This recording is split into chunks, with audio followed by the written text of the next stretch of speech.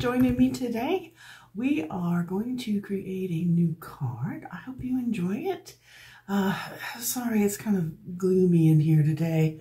I don't know if you can see, but well, we have gloom outside, but that's okay. We are going to have cheerful fun in here today. Okay, well, we're going to do our best. How about that? We're probably going to make a lot of mistakes, but we're going to make a fun card. So, if we, oh wait, let's show you what we're going to make. Ta-da! We're going to be using all die cuts all the time for you. Let's turn the camera down and get going. Okay, double checking my camera here. Looks good. All right. This is, showed you what we're doing.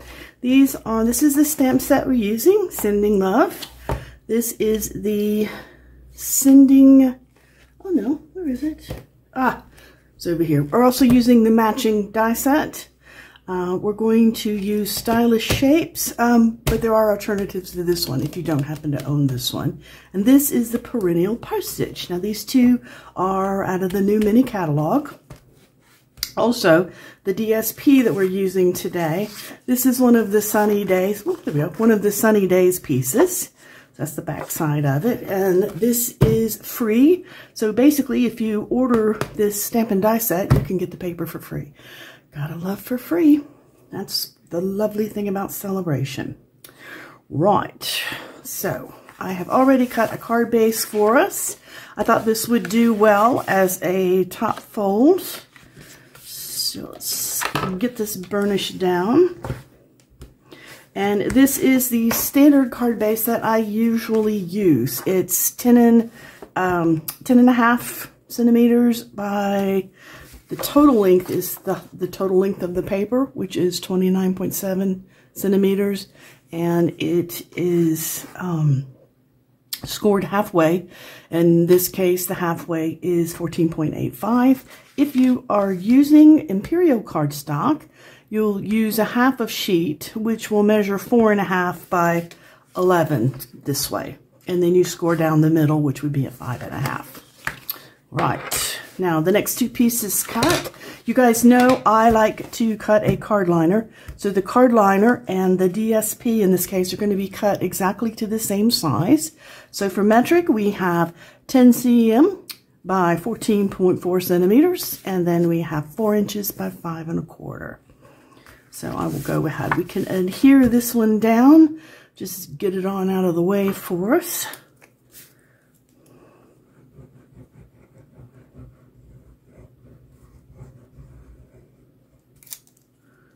Ooh, that's a good trick.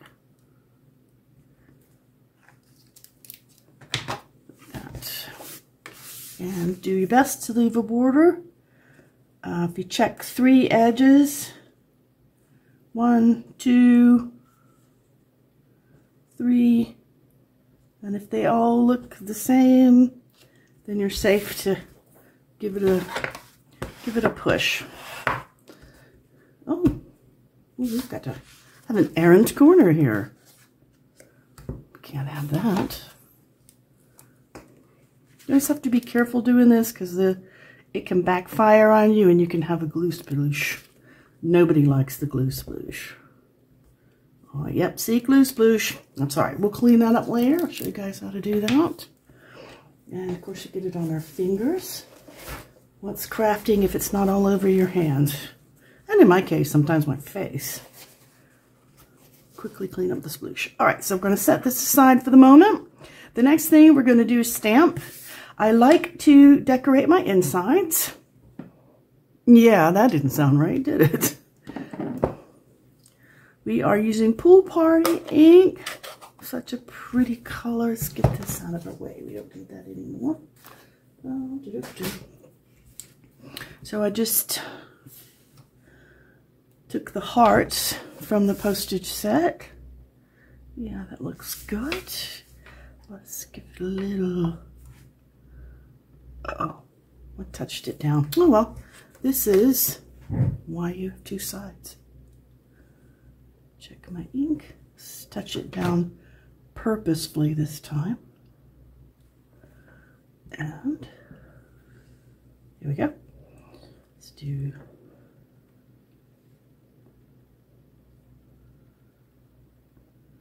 There we go. Sorry. I had my hand in the way, but there wasn't much I could do about that. I'm using my chamois here to clean up my stamp. And that can be put away. Now the next one I'm going to use in this same set is a tiny little solid stamp, which is so cute. And remember, with these solid stamps, you can stamp something else on top of it. So instead of a heart, you could have this look like a... I'll show you in another video. It's cool though.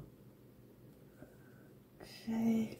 Now these solid stamps, you really want to check your ink. Now see, I've got a hole in that. So let's kind of... There. Okay, that looks nice and even. Let's go a little more. Yeah, there we go. Stamp a solid one. Hopefully my head is not in the way. There's one there. Double check. Step up. And we'll do one here.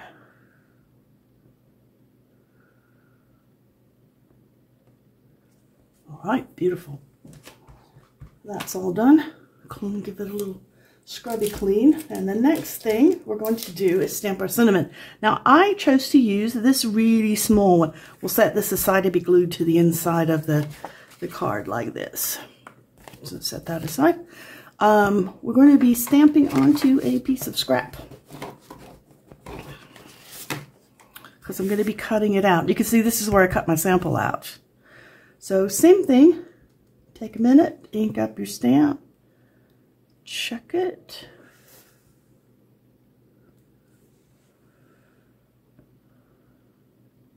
All right, that looks good. I'm going to stamp down. Beautiful. Leave myself around enough to... Ooh, there we go. Sorry. I have to stop doing that. I realize I start talking and then I start doing something and I forget to finish my sentences. I noticed that on the last video. That's a bad habit. I need to stop that. Okay, let's put the stamp pad away. We don't need that anymore. Now we're going to do some die cutting. Now with this is the circle dies. Now as I said, this is the not the smallest, but the second one. So I'm going to tape this onto here. As you can see, it fits perfectly. We will die cut that, and then I have another scrap here. I'm going to cut another layer so they can layer up. So I will go ahead and tape this one here. Get another piece of my Post-it tape.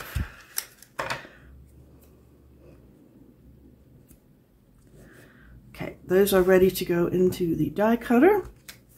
So now the next thing we want to prepare for the die cutter is our backing sheet, our vellum sheet.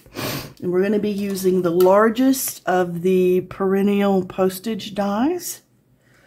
So we'll set that down there. Oh, by the way, this is 1/4 of a piece of vellum. If you're wondering how big it is. I just cut it into quarters. Get another little piece of tape here.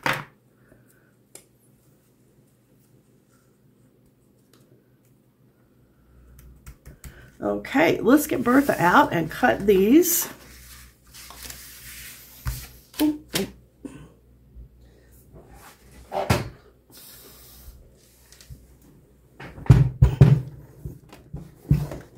I did try this largest perennial die. It will not go through the mini, sadly. That's why we have the big one out here, but I did check that out for you guys. Okay. This one first.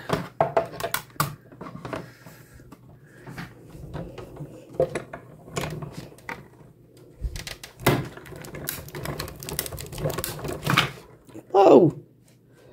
Move everything and everybody. Ow.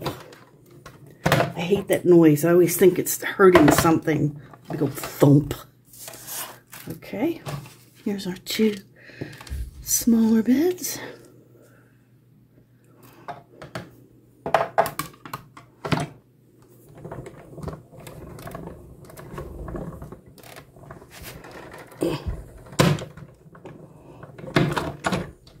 Sorry for the grunting. It must sound really funny. As I said, I was like, oh no, I'm breaking everything. Let's pull these off. Now our other bits that are going to be die cut, we have, come on, we have our post box. So let's set this down. Come here, post box. Great. It's decided to fight me. Give me a second. You know how that is. Everything is ready to go, and then boom, it's not ready to go. So, we're going to run our post box in next. Remember, face down. How many times have anybody die cutting here put it in face up? That's irritating. I think sometimes when we're crafting, we get in a hurry because we're so excited to see it done. I keep reminding myself, let's enjoy the journey because this is fun to do. But it's also fun to see what you've created. Now the next thing we're cutting here is the little flag for the post box and the little tie for the, what do you call it? The package, I guess? This is going to be the package. It's an envelope, but that piece isn't big enough. I just grabbed a little handful of scraps out here, so there, this will work. Oops.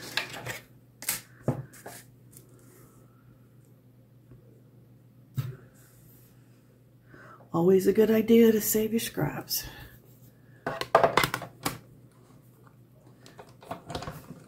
Uh-oh. See what I just did? Woo-hoo, glad I looked at it.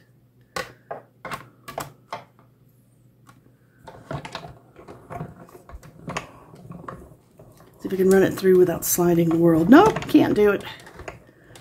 It doesn't slide around if you just put it on a desktop, but I have it on my backing paper here. So it kind of made a bit of a mess. But we're going to need this backing paper in a moment, so. All right, that's all our die cutting done. If you can crunch. I don't want to know what that was. We'll look later. Let's put this towards the back. Straighten up this because it's crooked. I hope that's lined back up. Oh, close enough. So my father, who worked for the government, used to say, close enough for government work. Now, here's all of our bits and pieces. We cut a flag.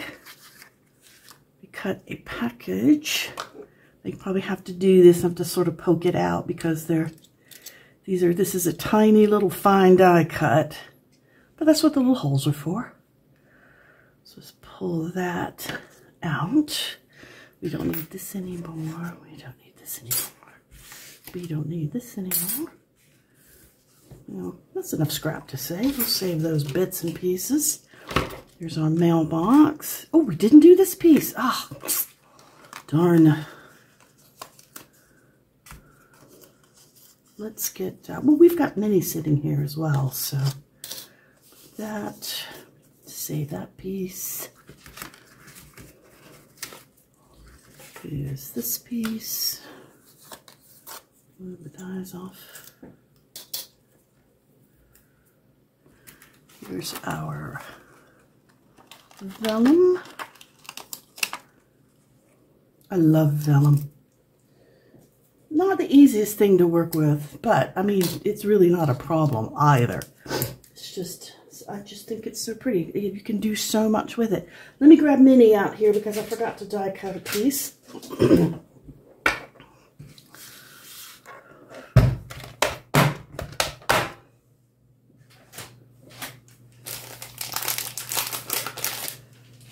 Yeah, if you opt to just cut your vellum into a square, you won't need a large die cutter, you can actually do this whole thing with the mini.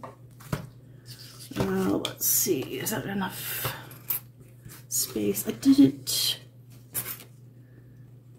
Oh no, where'd it go? There you are. We need that piece, which is the support for the post box. Now my poor, I've ordered some more plates because I've got a crack in this one. So it's going to make a big noise. Make me out a liar. Are you my child? That's what my children would do. Oy. Okay. Mini away. There we go. This is our post. Look how cool that is. It puts the wood graining and everything in there. Garbage. Okay. All right, now the next bit we're gonna do, because we have to set it aside, is we're gonna color the edges of our vellum. There's a couple of different ways that you can do this. I personally like this one. I have used the Stampin' Blend marker, and this is the Dark Pool Party. Where's my, I had a piece of paper here that, there it is. Disreputable. Let's call it disreputable. Now, oh, you can see I've actually did some experimenting doing this, so I can talk about it.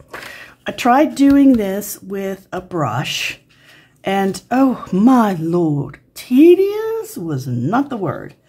I also took my stamping pad and, well, basically pretend the pad's open, and I just drew it across like that, so I could get the edges colored. That worked, but because that is a water-based ink, it had to dry. So dry time basically depends on, your room, the amount of moisture in the air. But basically it's water drying on plastic. So however long that takes is how long it's going to take to dry if you use the stamp pad. My sample that I did, I just let it go overnight. And I could handle it just fine the next day. The easiest way, though, is to use a Stampin' Blend, because this is an alcohol marker, and the alcohol evaporates very, very, very, very fast. So this is a good idea to use this, because, well, no, it's a good idea if you're in a hurry. Let's put it that way. Now, why I do this, if you lay this on here, that looks pretty cool, right? I mean, it's all right. But if we color these images, color the edges, then what we're going to have is we're going to highlight this, and it's going to bring out the shape, which sort of kind of helps the posty image, if that makes any sense. Makes it look more noticeable, because this particular card is sort of all about the post. Okay, you can put that, see, now it's very difficult to see here, but you can see it. So basically just have a little tension, and I'm just sort of running this along the edge. I know you can't see it, but I can sort of feel it bumping along. And I'm going just so I'm sort of catching those inside bits as well. Yeah, let's do a little more here. And holding the marker, ooh, on the side. Now, while this is wet, you can wipe it off. So if you feel like you get a bit much on there, you just tap it off with your finger, and you can get it. Okay, let's do a little more. Just going to quickly go all around the edges.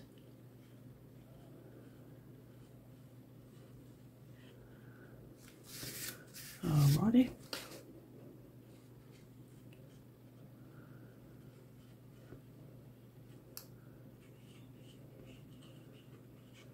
Oops, I've stopped talking again. I love to color. All right, now this little bit, like I said, it doesn't look like a lot, but once we put it on the base of, on the front of our card, oh, I don't know if you can see that in the camera or not. It looks like you can. It does show up nicely. So set this aside. We're done with that. Done with my ugly paper. And now let's put some stuff together. This, it took me a minute to figure this out. It folds. This swoopy piece is actually the front. That's a technical term, you know, swoopy piece. Let's burnish this down tight. Now this little flappy down here, it's a tiny little flappy. And it bends down like this. And again, really burnish this guy. Now, here we go. Okie dokie. Now the next little bit is the little post box flag. Now my European friends here, this is an American post box. And, you know, dear to my heart, I guess.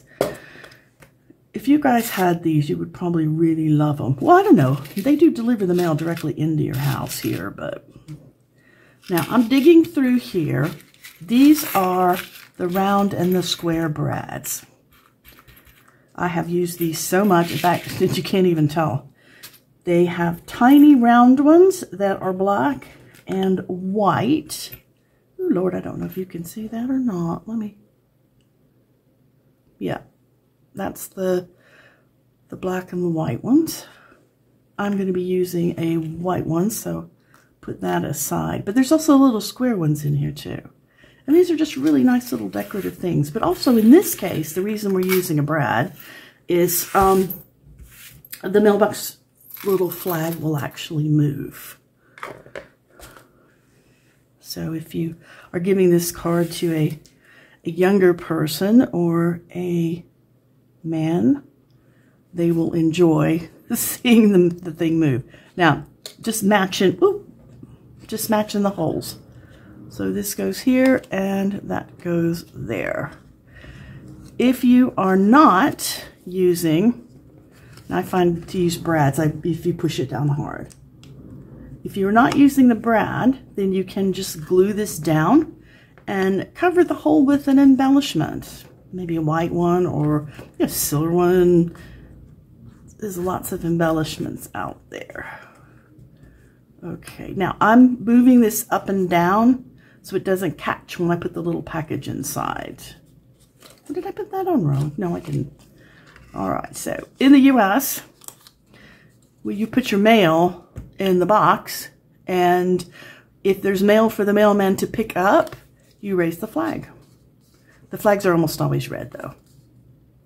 And that's how the postman knows to stop at the box, in case he doesn't have anything to leave off. All right. There are plenty of days you don't get mail. I get much more stuff shoved through my post box. And the nice thing is, you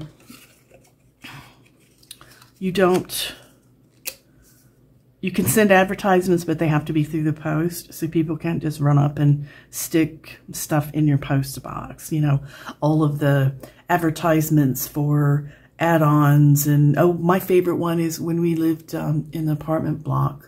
We used to get ads all the time for replacing windows. And I would just look at that and go, yeah, I'm going to forward it to the landlord. Okay, we're going to put this together. I like to put my glue and glue the tab to the outside. You can turn the tab, put the glue on the other side of the tab, and turn it to the inside if that is your wish. I couldn't tell a lot of difference. I did both ways. I liked this one better because, again, we're going to be sticking a little package in our box, and we don't want anything to catch on that package. All right, so there is our post box done. Well, actually, not quite. Let's finish it. Let's put the supporting legs on. Now, I did an extra step here. Not sure if it's necessary or not. Who knows, right? Now this is face up.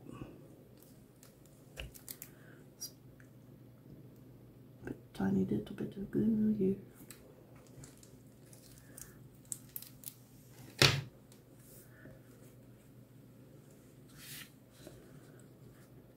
And stick that like that. Okay, I'm going to give that a sec to dry. Need for this to stay together because we're going to assemble everything and then place it down on the vellum. The reason we're going to do that is, you know, vellum's difficult to adhere to anything. I'm just using a bit of sellotape here. And when you adhere vellum down, the problem seems to be that the glue shows through.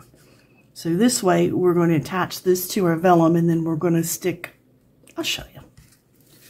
Okay, here's our tiny post box done. Here's our greeting. I'm going to use a bit of tape on this.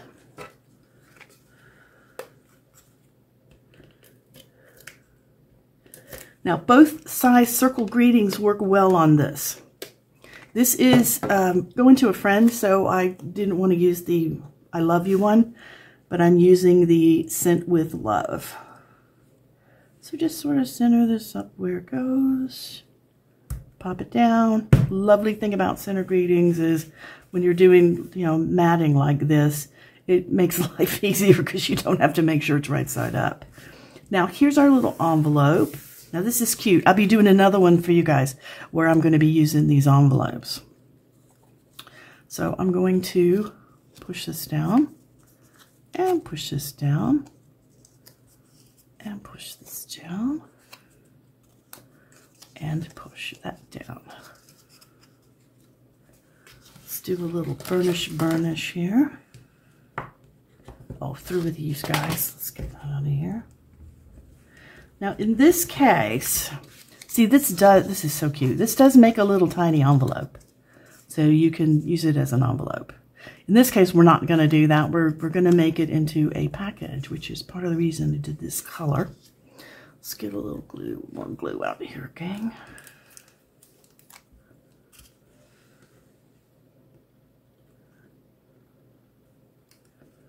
Stick that down, stick a little here.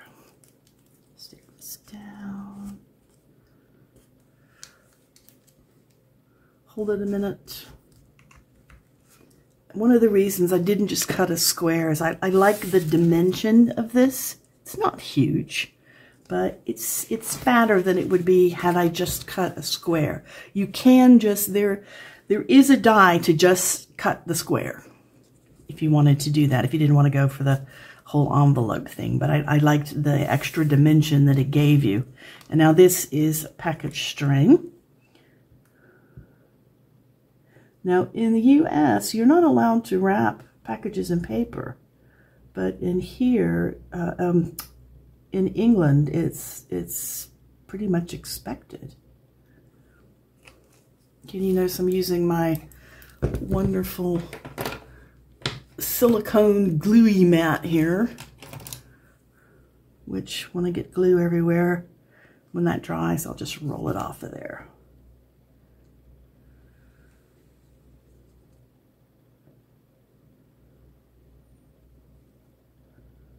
Come on.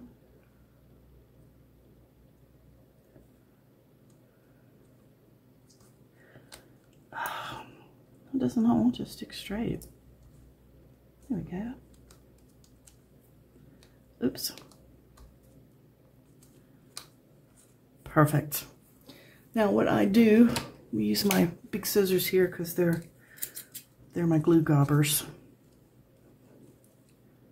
Just pop up those little tiny bits. But you don't have to. Only if you're a completionist like me. Make yourself crazy over details that don't matter. There we go. And the back edge goes right here. Oops. Like that. Ta-da. Now you can glue it down with a glue dot or you can just leave it loose. Either way, it's not going to matter too much. Now we're going to lay this out where we want it. Now this, like I said, this is not fastened down yet. So we're going to line this up. We want our post box about right here. So I'm looking, it's going to be close to the bottom. And as far as side to side goes, it is going to touch the inner. So just center it up on there. And then this will go on the bottom. Whoops, right underneath like that. Now, vellum is funny stuff, and you can put glue on it. It glues just fine, but it's slippery. So I prefer to use something with a little more heft to it when I'm gluing vellum. So I have gotten out my big guns here, and I'm going to use some glue dots, because once this glue dot is down, it ain't coming back up. So let's dot it up. Woo! Be sure your tool doesn't come loose on you.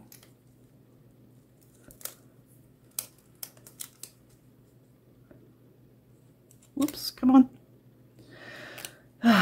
Glue dots and I don't have a good relationship. We have respect for one another, but there's no love lost here. It doesn't behave for me, I don't behave for it. It doesn't want to do it, I don't care, I make it do it. All right, just line this up, have a look.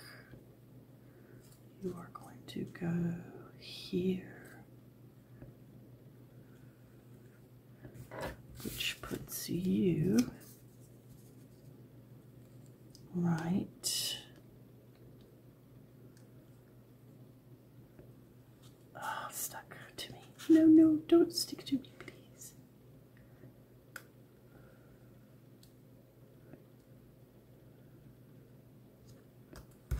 Right there. Excellent. Now for our big piece, we're going to use a bit of tear and tape. You can use, if you have Stampin' Seal, you can use Stampin' Seal. It's a little bit wider than this though. That's why I like the tear and tape. So we're just going to put a bit of tear and tape here. Oops. What did I just say? It's too wide. So get it down the middle. There's one.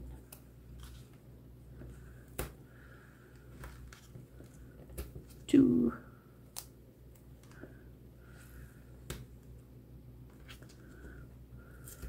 3.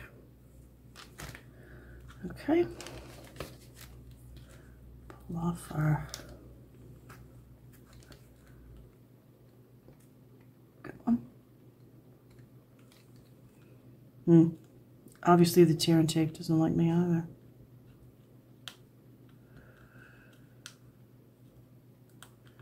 Please stick down. Ugh. See? Crafting with the klutz.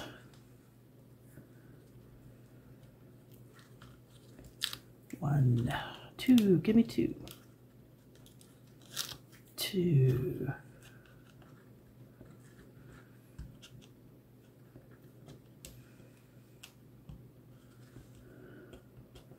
No, it doesn't want to come up, does it?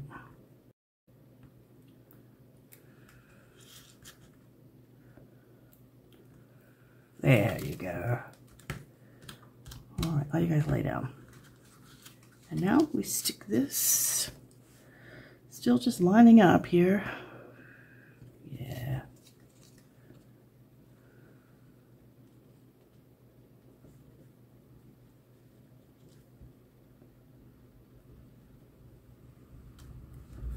There we go, stuck down. And now for my next trick, see this is stuck down? We will put our tape on the back side here. So you guys get to watch me fumble around again. Hooray! Hooray for fumbles.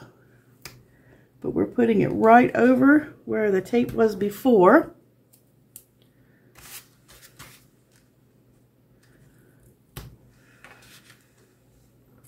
and this will hold our vellum down. I'm going to put a little tiny extra piece here.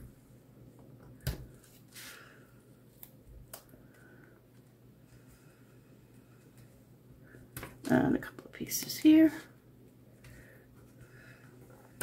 I put a lot on here so you guys can really watch me fumble around. How's that?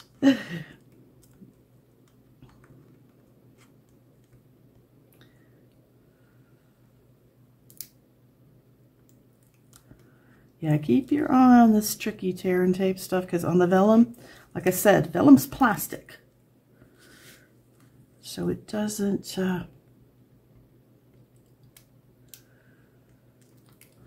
things don't stick the same as paper. Which I know that you know that. I don't know why I'm belaboring the point. Probably because I don't have anything else to say. Ah, there we go. Okay. Now, as you can see, no evidence of glue. Now, because this is a metric card and it's a little bit longer and a little bit narrower than if we were using an imperial card base, this isn't going to fit exactly the same. If you were putting this on an imperial card base, you would have an even amount of this showing all the way around. Because we are using the metric, this is going to have some space top and bottom to it, which is sort of another reason that I put the coloring on it, to make it stand out more. So it looks like, you know, it's all on purpose. Okay, what do you guys think? Good one? So we'll put our, glue this down on the inside. I'm not going to glue it down for the moment because I always write on them, and if I mess it up, I can turn it over and restamp it. So I'm not going to do it for the moment, but this is it. This is our card. Hope you enjoy it. It is completely interactive for anybody that wants to fiddle with it. Package comes in and out. And that is it. I hope you enjoyed this tutorial. I really enjoyed making it. And I hope everyone has a crafty day. Thank you. Oh, if you're watching this on the Rewind on YouTube, please like and subscribe if you'd like to see more crazy crafting